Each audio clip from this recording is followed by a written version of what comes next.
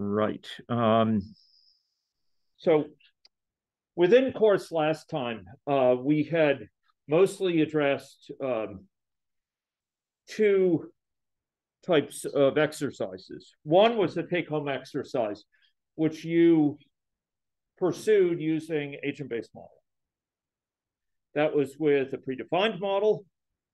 The model involved infection spread, and we used it to explore a set of concepts.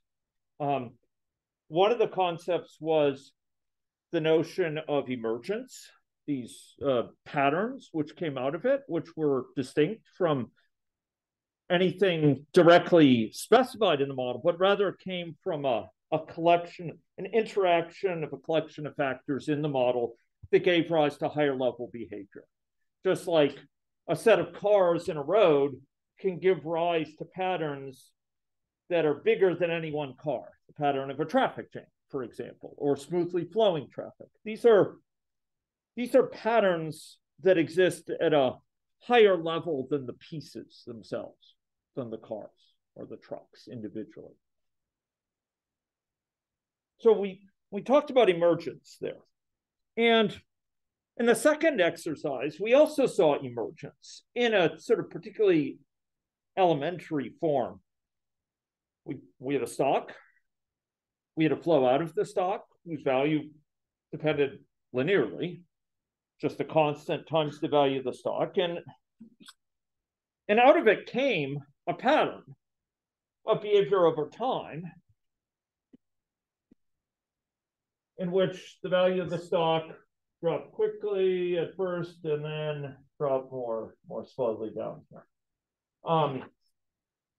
That too could be seen as sort of a particularly simple, almost trivial sort of example of emergence, but it wasn't pre-programmed into the system. Nowhere did we say, make the curve this shape. It emerged from the factors that were placed in the model. And today we're going to see system dynamics models which exhibit more complex patterns coming from interaction of many stocks and flows. But I also emphasized a little bit a very basic feature of modeling, where in these models, they characterize dynamical systems. And informally, we might say a dynamical system is typically a system where the behavior exhibited over time depends on the what of the system. Anyone? Begins with an S, ends with an E. Sorry? State, the state of the system. The current state of the system dictates the behavior. We saw that in that agent-based model that we started with, where, which agents were susceptible and infected right now dictates which ones are at risk of infection the next little bit, right? We saw it in the later model too. Where do we see it in the later model? If we were to go to that later model, and I'll go call it up here. But if we were to go look at that later model, where is the dependence of state in that model? Anyone? Where's the dependence of behavior on state in that model? Where do we see that in that model? Anyone? State. Oh, I'm sorry? In the structure of the model is right. Yes. And what particular aspect? Okay, that's interesting that it. Okay, I think I called up a PLE. Well, okay, fine. Sorry, I called up the wrong version, which is going to cause some issues here. Okay, so come on. So yes, we saw it in the structure. And what about the structure? What about the structure indicated that the behavior over time depended on state? Anyone? Yes, Tony. The flow, the value of the flow depends on the... Okay, it depends on a parameter, but that's not state. But it depends on something else that is the state, that does capture state. And what is that? Yeah, the number susceptible. So stocks, remember, stocks dictate the state of the system. Stocks constitute the state of the system in an agent-based, in a system dynamics model, a stock and flow model. So I'm going to share this model here, and I'm going to just arrange this so that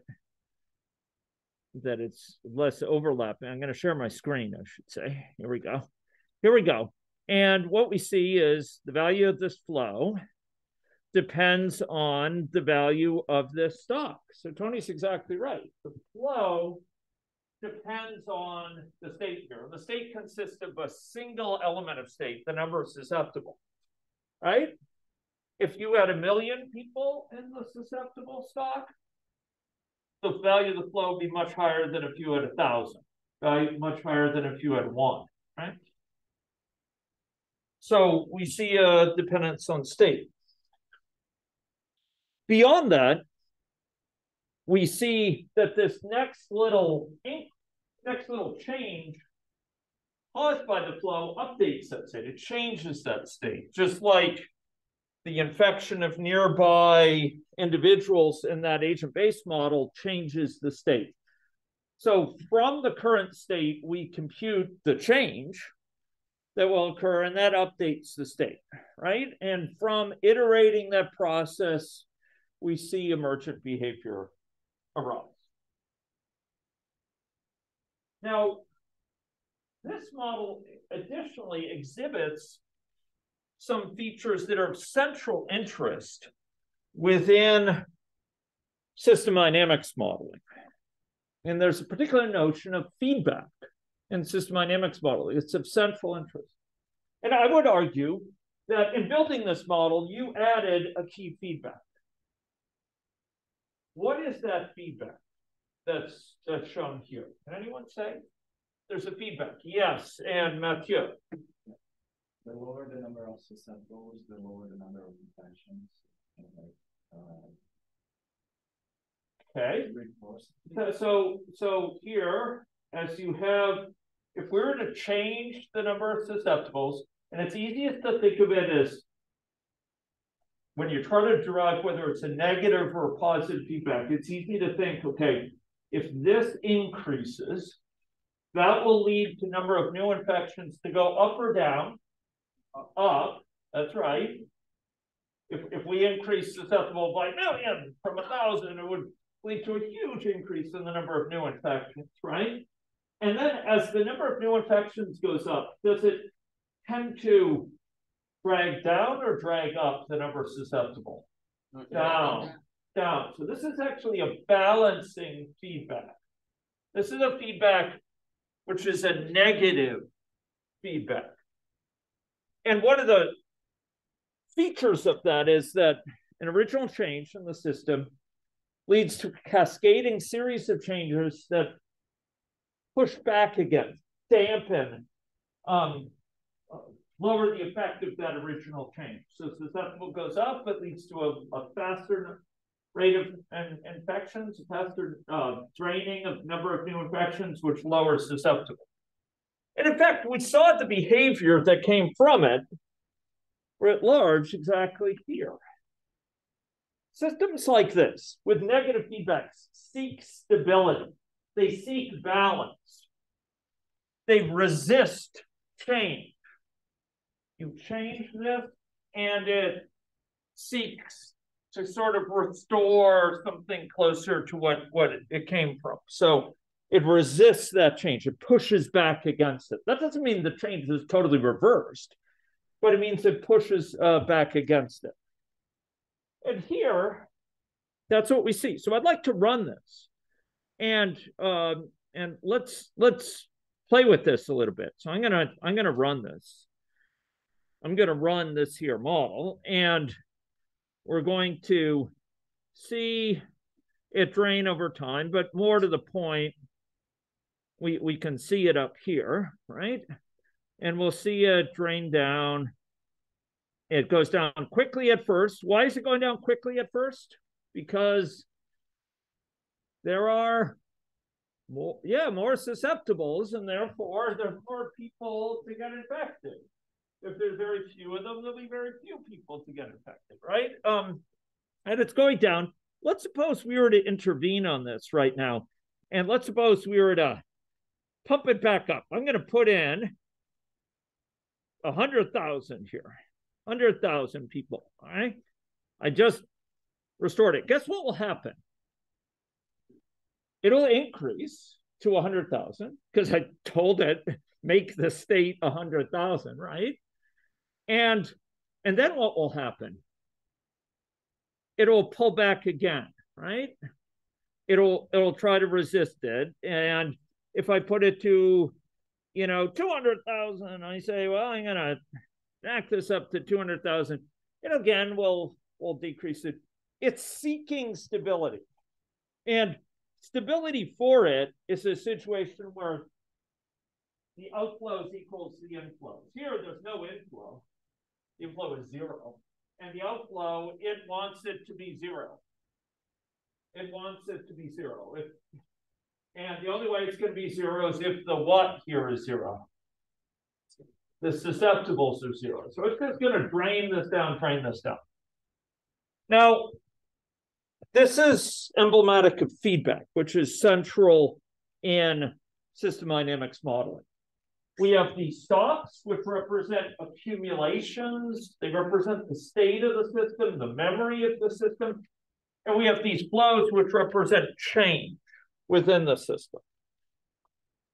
Now, we also, for that first model we looked at, we had state. What's the state there in that first model? Anyone say, what's the state of that first model? Yeah, with the grid. This is like this. It's supposed to be 50,000, and then you have infections is another state. Good. Good. Yes. So it's a lot more to keep track of there. But more than this, does it matter where the susceptibles are or where the infectives are? Oh, did I hear last time that maybe there were some rumblings that some of that behavior depends on whether the infection started near the corner or started near the side? It actually does. So the state of that first model we looked at is a lot bigger than one number. Here, the state is given by one number. For that first model, we have to specify for each, ladies and gentlemen, each of those grid squares, what its state is. And its state could be one of 3 things. What are those 3 things? Susceptible, infected, or recovered, right? We think about the number of possible states it could have. Well, if we had 1 grid square, it could be 1 in 3 states. It could be it, right? 2 grid squares, it could be in how many states? Well, the first could be in any of the 3, and the second could be in any of the 3. If we had n, how many could it be in? 3 to the power n, right? If it was a single grid square, it could be in 1 of 3 states. If it's 2 grid squares, it could be at 3 times 3. What's it times? Maybe I'll make it an x, right? 3 possible ones for the first, 3 possible for the second. But if you have 3 grid squares, it could, the number of states it could be in, well, you have 3 for the first, 3 for the second, 3 for the third, right?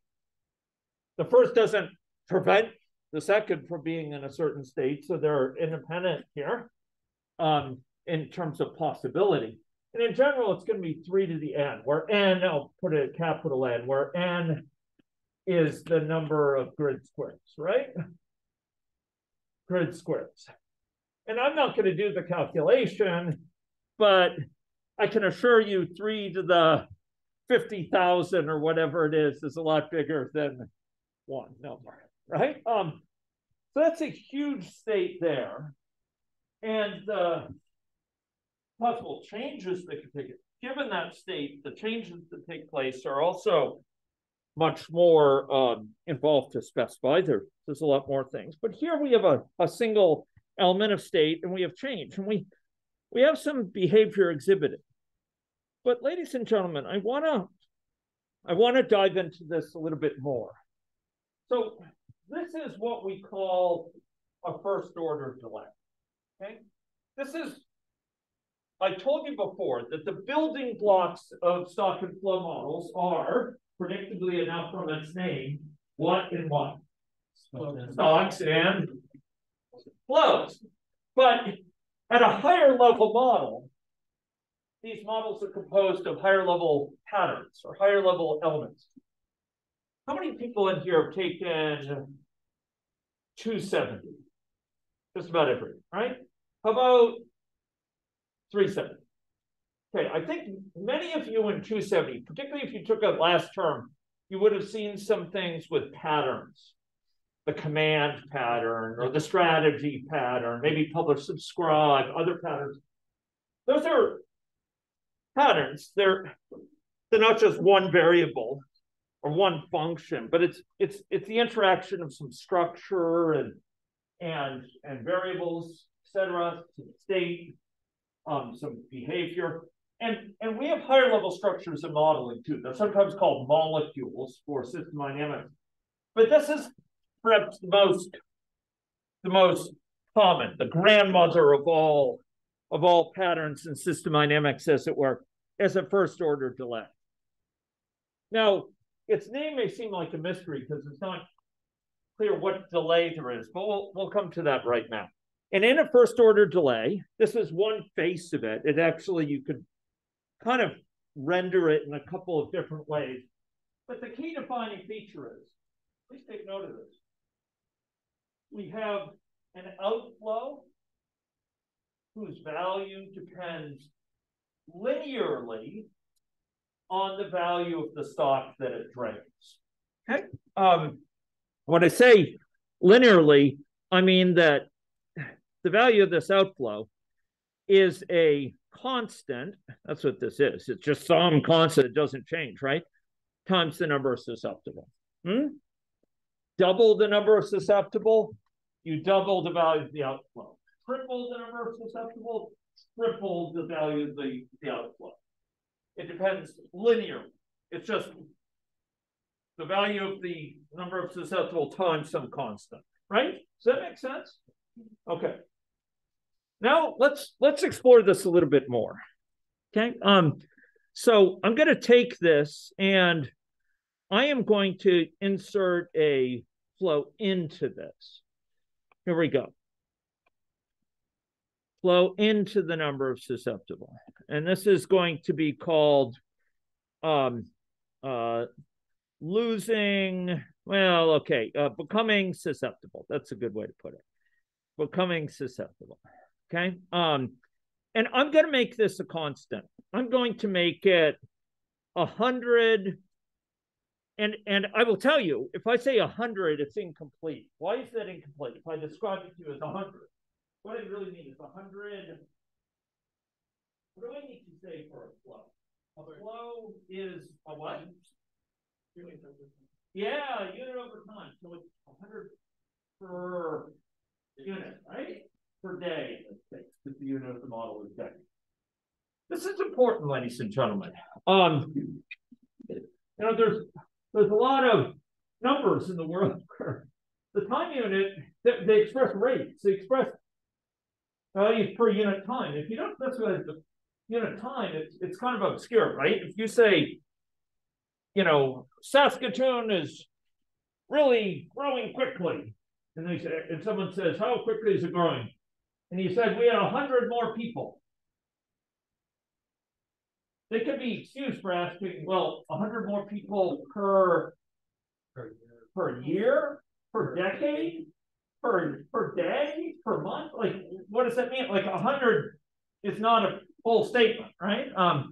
Of that. Similarly, if you said there's lots of people being admitted to Royal University Hospital for RSV infection right now, a lot of kids.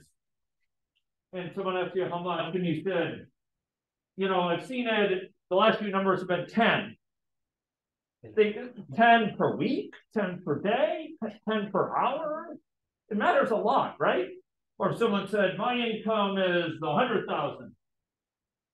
Well, 100,000 what? Like ringgit, per per day or per year or per month? There's a lot of quantities where when we're dealing with rates, by its nature, we need to specify a unit. So this is 100 per day. And I say per day because the time units of the model are per day, right? Okay. Now, I want you to tell me. So now I have a flow in, it's 100 per day, right? What do you think the behavior of this is going to be? The induced behavior, the emergent behavior. What's going to happen? Anyone want to conjecture? Tony. Increasing the So it is undeniably true that by flowing in, we're going to have more susceptibles than we would otherwise have had, right? So you could say it's increasing the number of susceptible. This inflow is increasing it. That's certainly true, and that's a good observation. But does that mean the number of susceptible will go up at the start? Why not? Because when we say becoming a susceptible, first we have to pass the susceptible line, become like recovered, and then become again susceptible. And it takes time like become susceptible from the start. For example, when one person gets sick, it takes time that the other one becomes susceptible. Well, okay, so I think you're talking about something we could capture in a model, but this particular model doesn't capture the stages of illness yet. It actually will, but not yet. We're going there. So if we just take a look at this model, we have a stock with a flow into it of 100, and then we have a flow out whose value is what? Okay, it's new infections. And what's the value of that given by? We said it earlier. Probability times the number of susceptible, right? This stock will go up if, under what condition will this stock rise? Okay, well, okay, I'm hearing some ideas here. But can anyone put it clearly? The value of the stock will rise. Think about water in your bathtub. The water in your bathtub will rise if, Harriet? You've got it. You've got it. That's exactly it. And one of the most important things to understand if you're trying to interpret certain types, a broad set of classes of data from the world that involve counting the number of people in the hospital, the number of people in a population, China's population. If you wanted to look at understanding the number of people who are current active cases in Saskatchewan of COVID-19. You want to understand any of those, this relationship articulated by Harriet is exactly it. The question is, are the people coming in faster than they're leaving? If they're leaving faster than they're coming in, the value of the stock will what? Reduce. Go down. If they're leaving faster than they're coming in. If they're coming in faster than they're leaving, the value of the stock will go up. Okay, good. This is, oh God, if you remember one thing for your final exam, please remember that, okay? When you look at a number and you see it going over time, it tells you all the world about whether the inflows are greater than the outflows or vice versa. If the stocks were straight, if I told you on the final exam, the value of a stock with an inflow and an outflow, the value of the stock over time is flat. It's neither going up or going down. What does that tell us about the inflow and outflow? They have to be what? Equal. Equal. It's really true for interpreting agent-based models too. We're going to be able to learn a lot about agent-based models by reason about inflow and outflow. One of the reasons I'm doing this is because we're going to be going to agent-based models shortly. Okay, so all this is excellent, but so I asked my question again. Here we have a model. We could run this. What will this stock do at first? Will it go up or will it go down over time? At first. Okay, so I'm hearing some thinking. So we have 100 people coming in. How many people? 100 people. What I just said. Don't listen to him. I had 100 people per day coming in, right? And how many people are going out per day? Well, okay, so the value for this is given by, again, it's given by what? Probability, this probability times the number susceptible, right? Number of people susceptible is 200,000 initially, right? And the probability per day is 0.01, right? So 200,000 times 0.01 is what? 2,000, right? Right? If we're 100,000 times 1 over 100, it will be 1,000, right? So we know it's 2,000. So we have 100 per day coming in, and we have 2,000 per day coming out. Will that stock go up or down? Down. It's going to start going down over time. Does that mean it will forever go down? Until when will it go down? Until okay, but this is fixed. Imagine this is constant. It's always going to be 100. No matter how far you look out, it's 100. The value of the stock is going to go down until what? Okay, until the susceptible is 10,000. And why did he pick 10,000? It's going to be like 100 per day. 100 per day. So until the what equals the what? It's going to go down until the inflow equals the outflow. You folks understand that principle? Yeah. Geez, we're paying that. Okay, good. You don't understand the significance of what you're saying, because if you retain this in mind, you're going to be able to understand a lot of phenomena in the world better. Okay, let's go look at this. So it's going to go down initially, and then it's going to continue going down until the inflow equals the outflow, right? Which, and your name that observed that it's at 10,000 is what? Ali. We've got multiple Alis. Great. Okay, so it's going down, and here it's flat now. Why isn't it going to 0? Ladies and gentlemen, why isn't this going to 0? Sorry? Yeah, the inflow is equal to the outflow, so the stock will be doing what? Staying the same, right? Inflow equals outflow, that's not going to drain. Okay, so we can run this, so we can continue to run it, but it's in balance now. When I say in balance, the inflow equals the outflow, right? Okay, now let's suppose I move this upwards. I'm gonna go and I'm gonna change it. I'm gonna change it to 50,000. I just changed it to 50,000. What's gonna happen? It'll initially go up, and then it will come back down until what? Yeah, so until they're equal, right? Okay, now suppose, let's be clever. I'm going to change this. I'm not going to increase it. I'm going to decrease it. I'm going to make it 0. Gosh darn it, I'm going to make it 0. What's going to happen now? It's going initially going down, but then it will be stopped. Okay, so, but if I set this to 0, go to 0, okay. And then what will happen? It will go up. It will go up. But why will it go up? If this is 0, what's the outflow going to be? Sorry?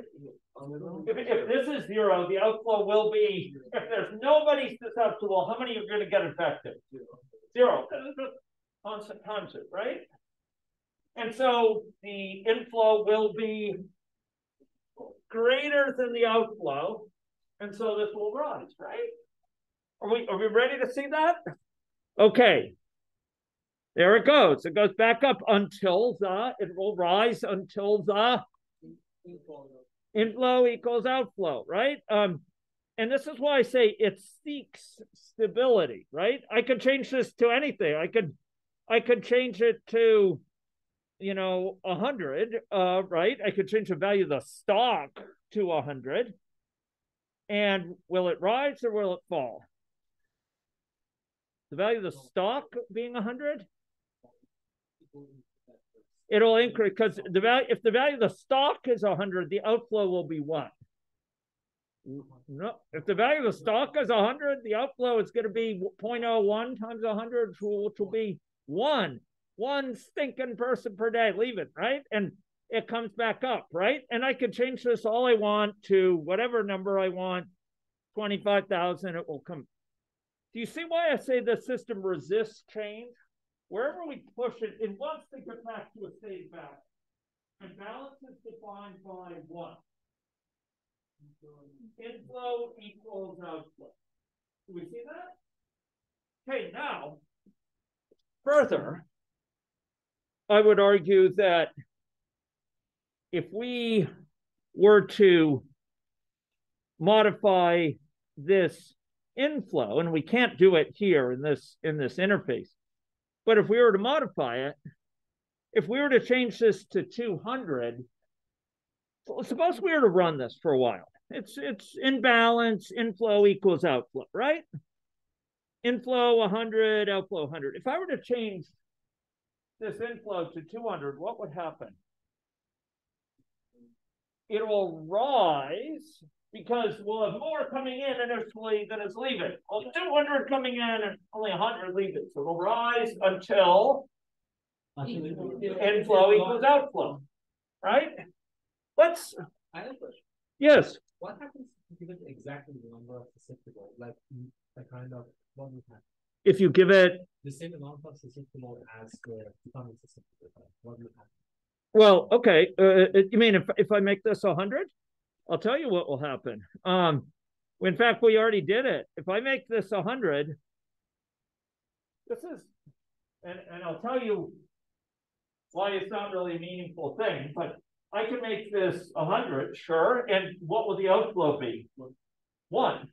0.01 times 100, so it'll be one person leaving per day and 100 coming in per day, and guess what the flow will do? It'll increase because we have 100 coming in per day and 1 leaving per day. We got that?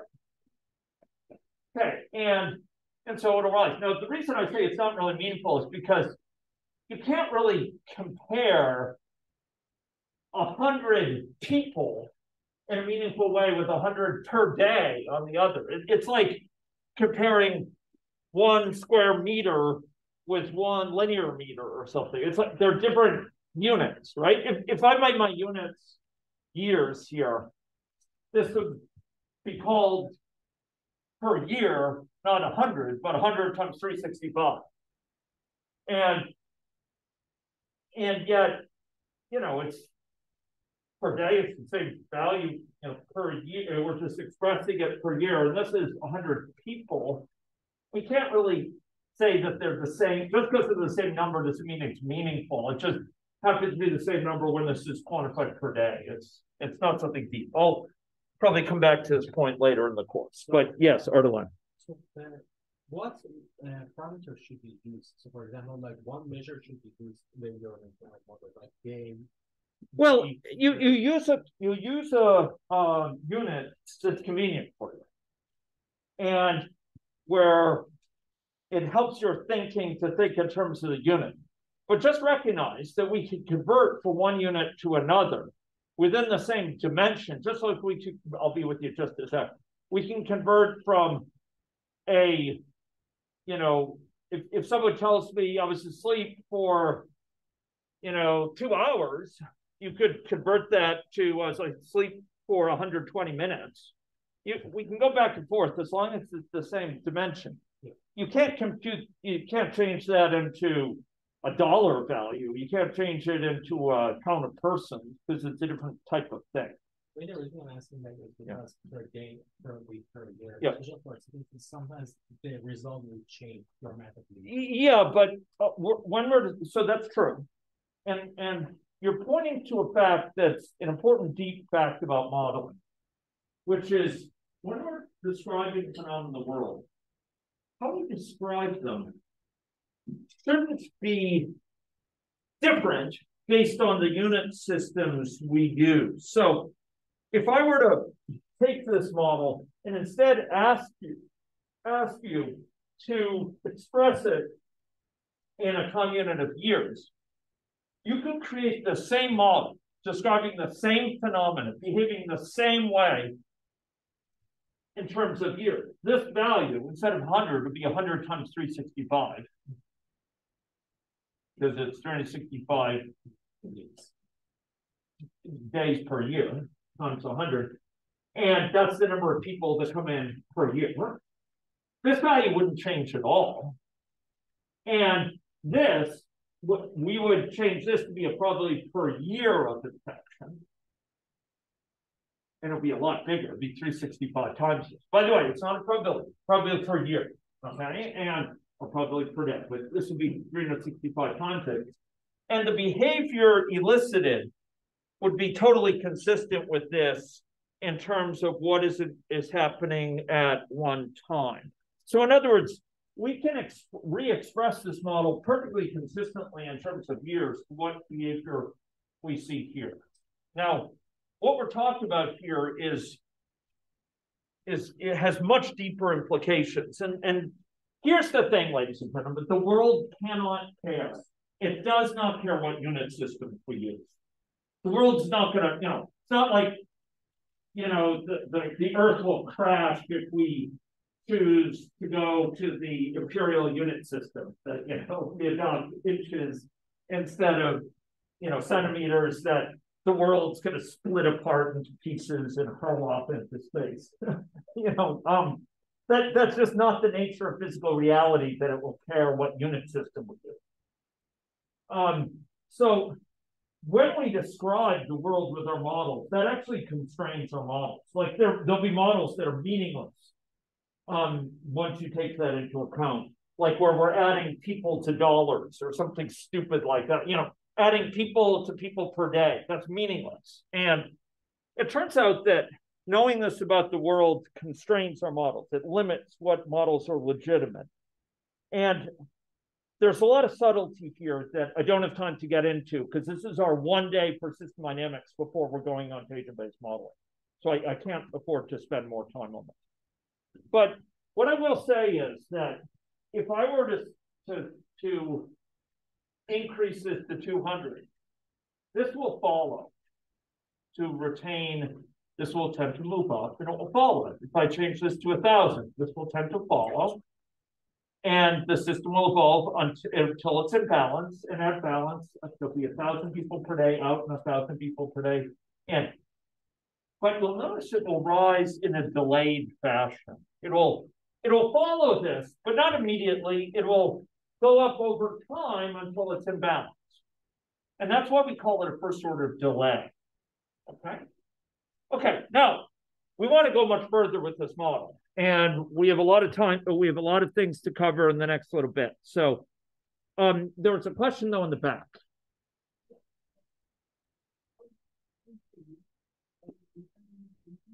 So we choose the units in a way that is convenient for us, the units of the model. We can express a model like this in years, in days, and femtoseconds, and seconds, and centuries if we wanted to. But often it wouldn't be convenient for us to do that. And so we choose the units in a way that will be convenient for us. Now, we have to be consistent when we choose a given units, that we express it in consistent units. So, if the inflow is expressed people per day, you want the outflow to be expressed in people per day. And so it's not like we can do whatever we want, whatever piece of the model. I'm just saying for the model as a whole, you stick to a unit system and you make sure the model adheres to that unit system, and you can choose that at your convenience. Okay? Yeah. Yes, Tony. Sorry, I should ask this gentleman's name. Shiva?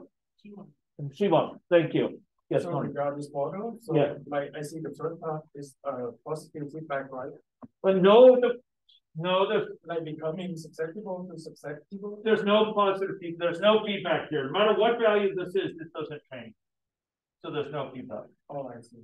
So can I draw to a conclusion that no matter like what the variable of susceptible, it's gonna like the graph gonna increase and decrease at first, and then it's gonna stay balanced. Well, the rest. so the issue of feedback. So this is a good question. So Tony was asking, first of all, is there a positive feedback here? No, there's one feedback in this model, and that's a what feedback? The negative feedback. This thing, the susceptible increases, new infections tends to increase, and that tends to lower susceptible. So there's a negative feedback here. Now, this inflow is not in any feedback. Regardless of the value of susceptible here, the inflow will be the same. So I'm saying it's not in a feedback. Now, Tony was asking perceptively, you know, what does that tell us about the behavior of it? Well, this issue of inflow and outflow is a different issue than the feedback structure.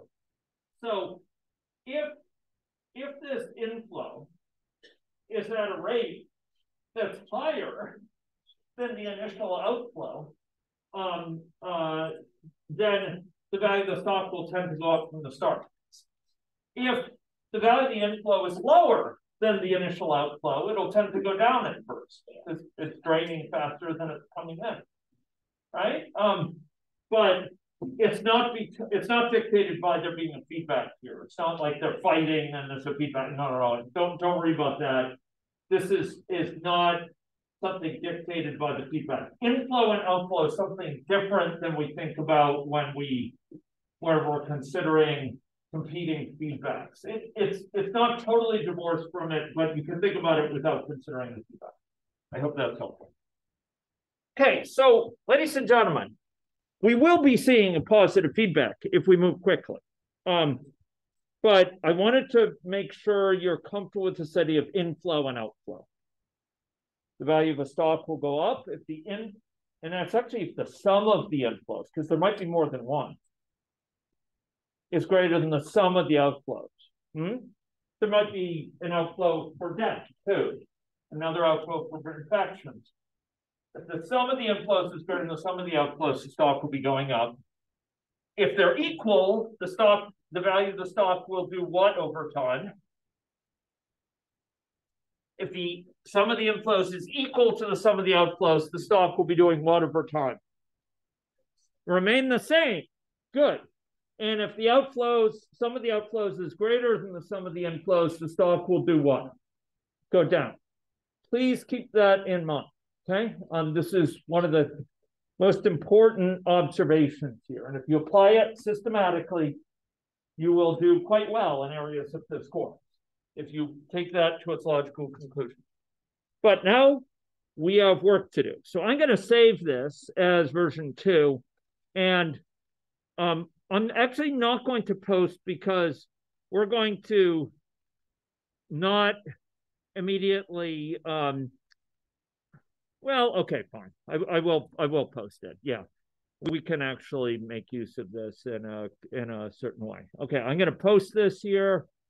There we go. Models not discussed in class, models built in class. There we go. Here we go. Okay, and okay. No. Not in. Okay, where are my models? There's models. There we go. There we go, and it should be posted. And this one is not hidden originally. I don't know the logic. Okay, great. So let's go back to this. So it's posted if anyone wants to get it. Okay, so let's go extend this model, shall we not? Good. So we are going to add in another stock called infectious. Are we ready with this? Go to the palette. Go to System Dynamics in the palette. How do I do that? Well, use the palette here. If you can't see the palette, make sure it's enabled here, okay? You may have to go to View and turn it on, conceivably, to use it for the first time.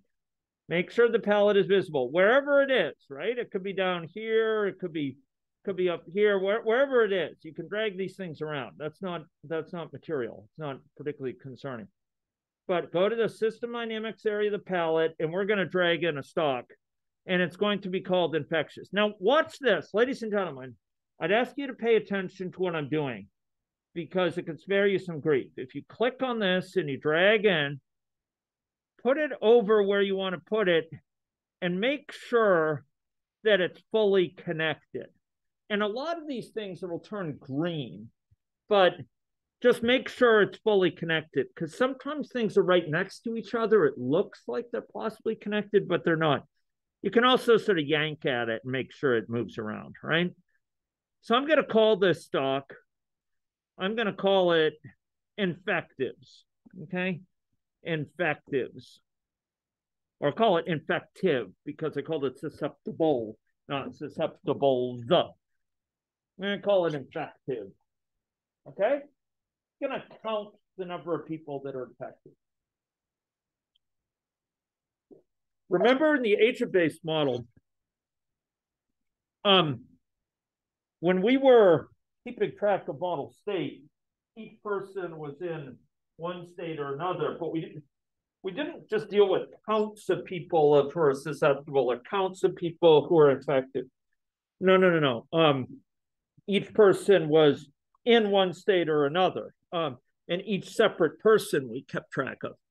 Here we're keeping track of the number that are infected. Okay, so ladies and gentlemen, what would happen if I ran this model right now? What do you think will happen?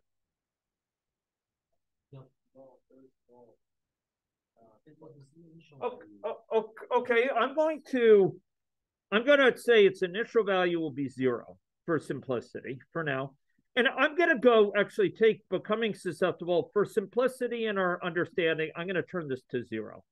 So ladies and gentlemen, I'm making becoming susceptible 0. Who's saying? Yeah, that. 0. Okay. And so no one's going to come in here. We're going to start with 200,000 people and susceptible, a 0 in infective. What's going to happen over time? Can anyone tell me? So, yes, gentlemen, name? Mel. Mel? Yeah. Great. It'll eventually become 200,000. Good. It'll become 200,000. Excellent. Will it initially be going up quicker? Will it go up quicker at first and then slower, or slower at first and then quicker? Okay. So quicker at first and then slower. Why is that? Yes, because initially there's a lot of people getting sick from susceptible, so it'll be dropping quickly. There's a lot of people to get sick and then slower. Okay, so let's go run this thing if we could. Maybe actually to really run this well, let's go up and tweak this graph if we could. Okay, we're going to tweak this graph. We're going to add something to it for infective. So I'm going to do plus here, and I'm going to say infective, okay? And its value will be the number infective. Are we okay with that? How did I do that? What did I do? I went up to this graph, which we have here. I went here and I did a plus. And the value is infective, and the title is infective and the value is infective. The value is this. It's going to be reporting that, okay? So again, all I did was I added this. How did I add it? I did this to add it in, and I filled in infective for the title and infective for this value. This is just the title of it. Are we okay with that? Okay. Build early, build often. See this thing up here? You could use it to build the model. Okay. Okay. So now let's run this. Okay, ladies and gentlemen. Here we go. Okay, so we're speeding up time, and there we go. Just as Mel said, goes up faster early and slow later. Right? It's very similar to the graph that we had for the assignment, which was when it is going to be faster tolerance. I mean, instead of getting the faster tolerance got to the zero, but it's going to be very similar. the other some features, and what you'll find is that this is an interesting observation. When you have an age-based model, often it incorporates feedback that are not so visible. We'll be talking in age-based modeling where those feedbacks are. They're there. And often using a stock and flow perspective to understand the behavior of an age-based model is really helpful. So it doesn't surprise me if you were to say this looks a little bit like behavior from that other model, because at a high level, this may roughly describe behavior of that other model. But here, what we have is susceptible starting high coming down.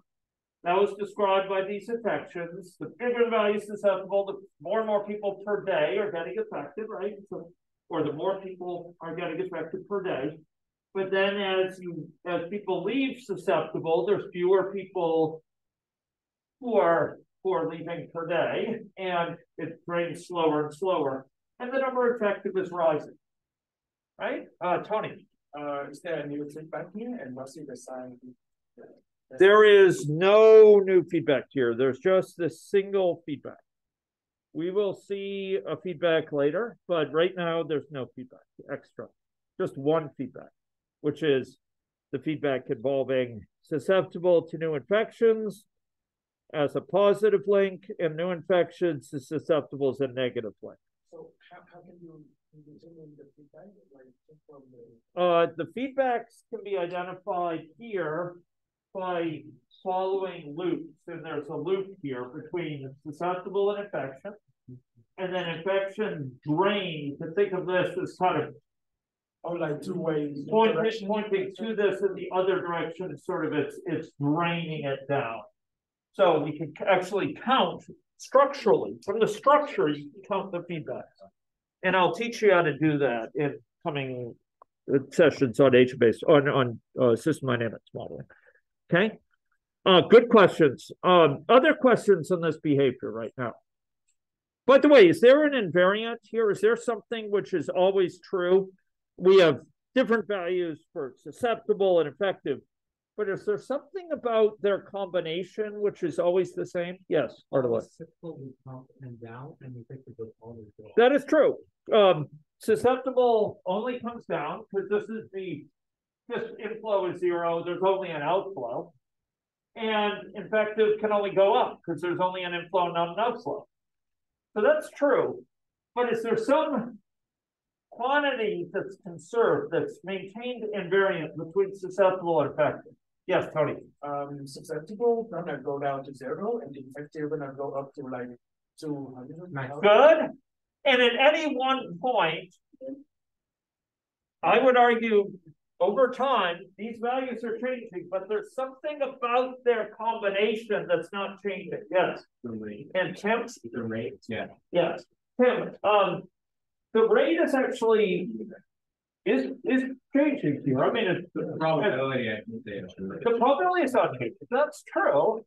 But there's something else involving these two. It's sorry, Matthew. Yeah, the total susceptible plus effective is always what value? 200,000, right? Because they're either here or they're here. It's just like there's a conservation of people, to put it in physics terms, right? They're either susceptible or they're effective. Okay. Okay, let's move quickly and live light on the land. Okay. This is good. We're making some good progress here. But I'd like to add some more mechanism. The first thing I'm going to do is I'm going to add another stock, just like we did this past time. I'm going to add a stock called, and it's going to be called recovered, okay? So I went to the palette over here and down again to the system dynamics area, and I dragged the stock in and I called it recovered. Okay. Called it recovered, and it's going to start with a value of 0 as well. Are we okay with that? Okay. Okay. Hearing no revolts in the class, we'll continue on. So now we're going to link them up with a flow. And this flow will be called recovery because people are going from infective to recovered. Are we okay with that? Here we go. Okay, now you'll notice this is a case. Watch this, ladies and gentlemen. Watch my color. I'm dragging this down, and I'm trying to hitch it up. And unfortunately, these are not quite spaced correctly. When I'm careful, I space them correctly. But I'm showing this in part because you might not put them correctly. When I want to drag this on here, I'd like it to be green. And I don't know if you can see it, but if I drag it just over it right, it can turn green, like in the middle of infective there. So this is actually connected to infective. And I'll actually type in recovery, but it's not connected over here. So I have to probe it a little bit. And I'm going to sort of drag it over this and make sure, oh, no, it's still not connected. Make it green. Green is the color. And right now, stock and flows of the game. Okay. So that's what I did. Yes, Artelon. Yes, we're going to. But we haven't specified the formula yet. Okay. And I am going to go put in a parameter, but I'm going to use this to be a different lesson. So we could call this recovery time in days, might be a reasonable way. Another way to say is, duration of illness in days. I'll say recovery time in days. Yeah, or mean days to recovery. These are all reasonable names. Often I name it in a way that reminds me it's in days or the unit. Okay, and we're going to make this value, ladies and gentlemen, 10. What does that 10 mean? 10 days. 10 days. Now, I told you, first order delays come in many forms. They have many faces, okay? They appear with different costumes on. And I'm going to be teaching you in this class at least 3 major costumes that they appear in, okay? So this will be a different costume. Here we had a probability per day of going on, of progressing. And this value here was, what was this value? In terms of this probability per day going on, this value was what? You can actually see it there, but susceptible. Remember, the defining feature of a first order delay is that it depends linearly on the value of the stock. What's the stock out of which the stock's not? Susceptible. And so this formula for this flow is given by what? Probability per day. And what? So probability per day and susceptible, good, but how are they joined together? Multiply. Because this is a probability per day. Its unit is the unit of probability, which is 1. Unit, it's dimensionless. It's like number of coin flips that turn up heads divided by number of coin flips. It's dimensionless. It's of unit dimension 1 over day. That's the unit of that probability per day. Okay, and we multiply it by a susceptible to get people per day. Susceptible is people. This is the unit of susceptible people. You multiply people times per day value of unit 1 over day, and we get a people per day, which is what we want for a flow. This unit is going to be, guess what? Its name gives it away. Day. The time unit. The time unit. Okay, it's days. And we're going to hitch it up to this flow, to yonder flow. And this is going to be a first order delay, so it has to depend on what? There ain't going to be no recovery if there are no what? Infectives to recover. So it's going to depend on that too. Notice when I dragged in these links, I made sure it's green as the color on both sides. Do you see that? If I had added it in the wrong way and I didn't make sure that it was the right color, it might have caused me grief. So I make sure it's the right color. If I had put it like this, I would have been in a bad way. So make sure it's the right color for it to be connected. Not like that, like that. Yeah. Okay, because we know there'd be no recoveries without infectives. Okay, ladies and gentlemen. Question is, what's the formula for this? If this is days, and we need people per day going down to recovery, we know a first order delay depends on some value. It depends linearly on effective. Okay, so the number of people recovering per day is going to be effective times something. It depends linearly on it. Or you could think of it as effective divided by something. That's equally good. So what's the formula for this going to be? Let me ask, recovery time in days. Let's suppose they recovered in 2 days. What fraction of them would you expect to get recovered in the first day? They recover on average in 2 days. Within the first day, you expect what fraction to get recovered? I was just going to it's infected times 1 over. Yeah, that's it. That's it. And your name again? Alex. Alex. Indeed, Alex got it exactly. He even made me jump with joy. That's awesome. But, ladies and gentlemen, I want to go through the reason. So, if the recovery time works for 2 days, if the mean time to recover in 2 days, what fraction of people would you expect to recover the first day?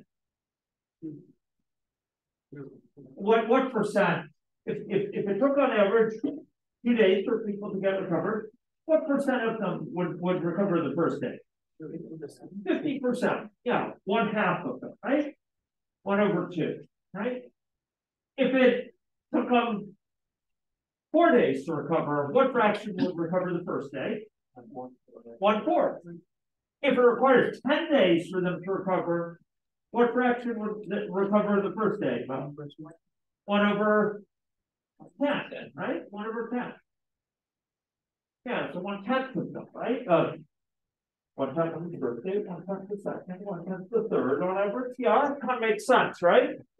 So the number of people leaving here is going to be, as was clearly said here, infective divided by recovery time in days. Alex got it exactly. It's going to be infective divided by recovery time in days. Okay. The number of people recovering on a per day basis is going to be, you can think of it as infective times 1 over the recovery time in days. That's a good way to think of it. You know, if recovery time in days is 2, it'll be infective times 1/2. We said it earlier. If it's recovery time in days is 10, it'll be effective times 1/10. Be 1/10 of the effectives recover per day. Okay, so here we go. Recovery time in days. Okay, so recovery equals infective divided by recovery time, and autocomplete is your friend. It's control space PC, and Wade will say option space automatic. Yes. Where would I be without a way to say that every time? Yes. Okay. So, ladies and gentlemen, so this formula is infective divided by the recovery time in days. And the units all make sense, right? We need people per day to be going down here. Infective is in people, and recovery time in days is days. Alternatively, for those who find it handier to think about, we could make it infective times recovery time times 1 over 1.0 divided by recovery time in days. So the same thing. but very commonly you will see it just phrased as this. This is the mean time till they recover, and we divide the effective by that. Okay, so what do you think we'll see in terms of the effective? How will this change the behavior? What will we see in terms of the number of people who are recovered over time? Will that go up or down? Go up. Does it ever go down? Never goes down because there's no outflow, right? How about effective? Will this go up or go down initially? Will it always go up? Because people will recover. Okay, so let's go up and add it to this chart here. We're gonna go add another one in, make it up to this chart at the top, do plus, and we are going to add in recovered here. Recovered, and we will put it in the value. Oops, recovered, and put it in the value thing here, okay? Build early, build often. This is your build friend up here.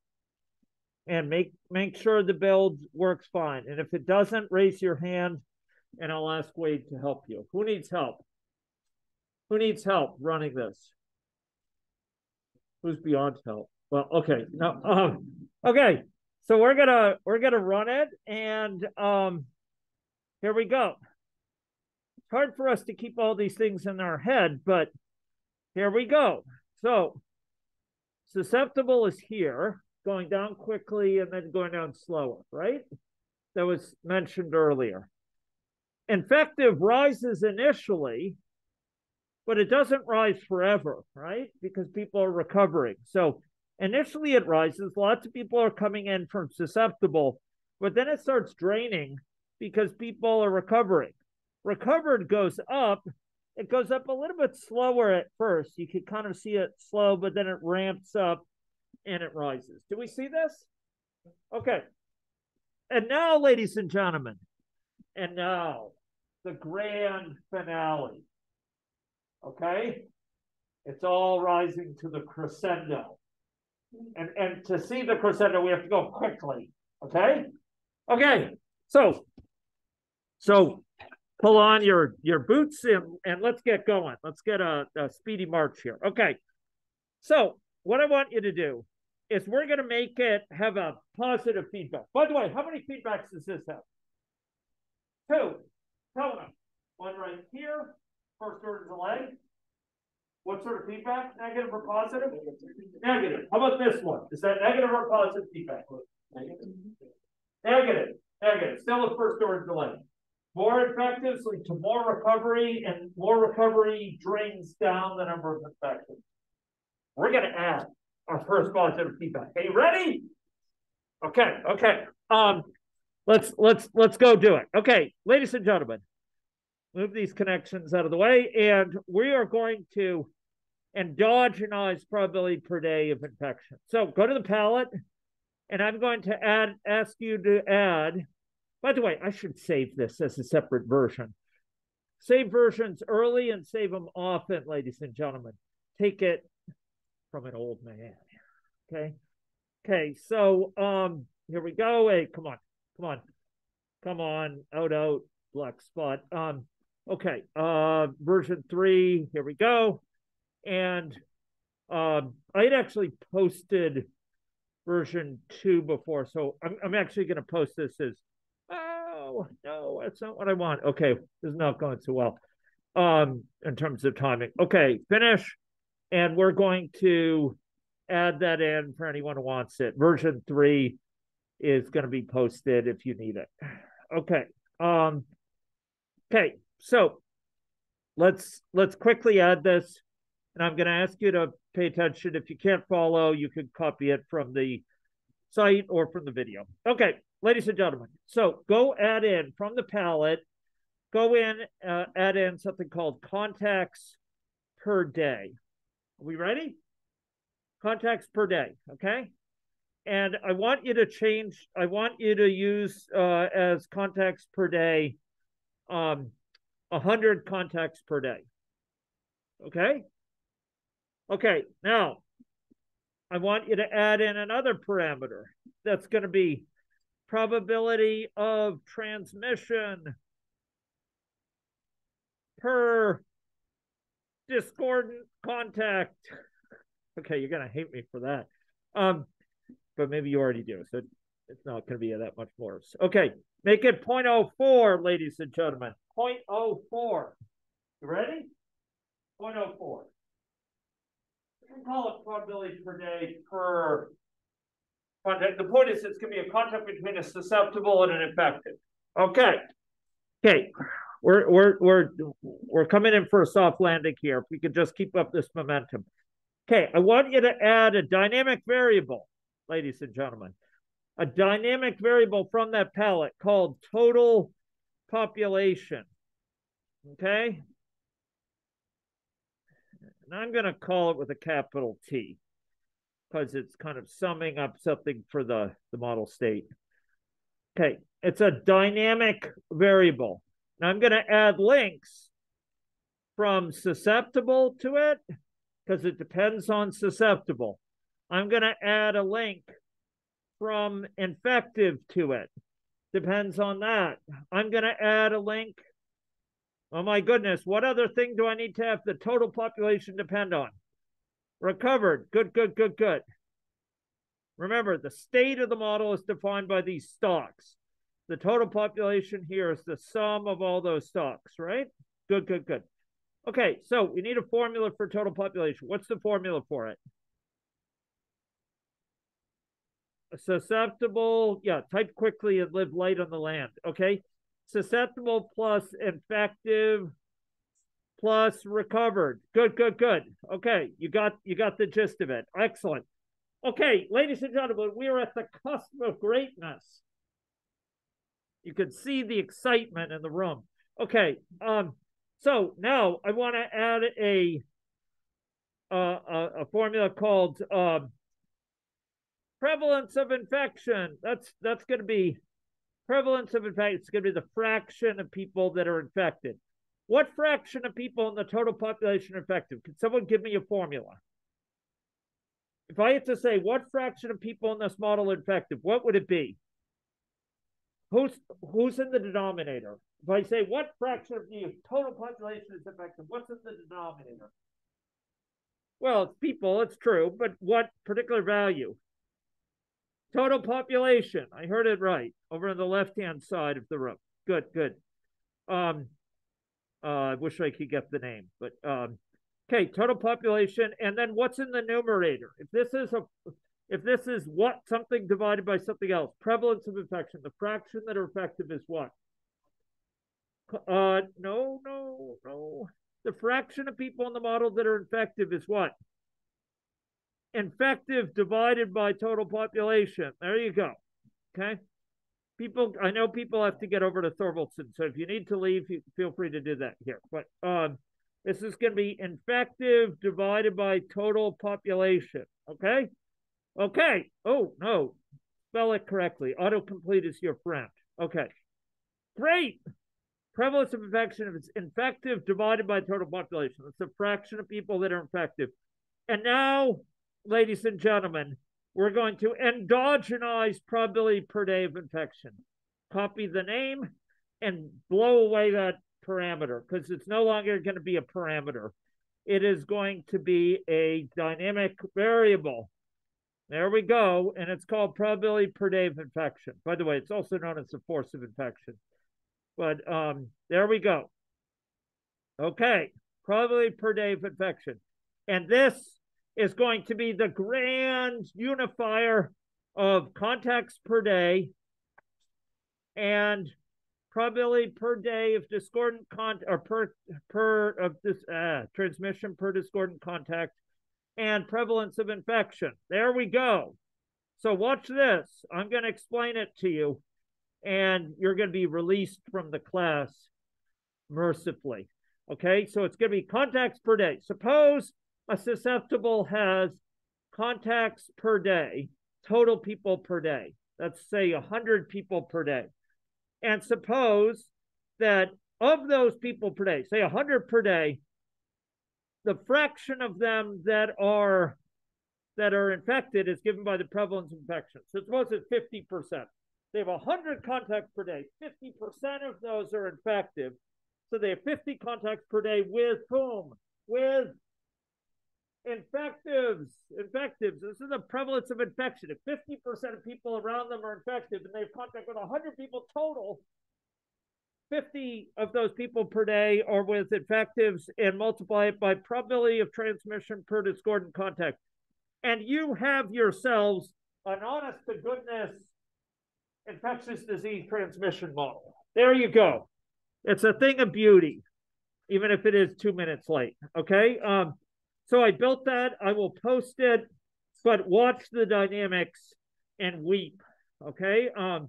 You will see the classic curves come up for spread of infection in a population. And there we, oh my goodness. Oh my goodness. No one started infective. We need one person to start infective. There we go. One person to start infective. And now we have an honest to goodness. Well, it was a model before. It just didn't have anyone start infective. It was a naive population. Okay, so here we go. And look at this. Look at it. It spreads. The number of infective rises early, crest comes down, and the number of recovereds goes up. We are happy, and the population has reached a high level of infection. Okay, don't be safe out there and don't achieve a high level of infection. Okay? Thank you. I will post this. Okay, great. Great. Can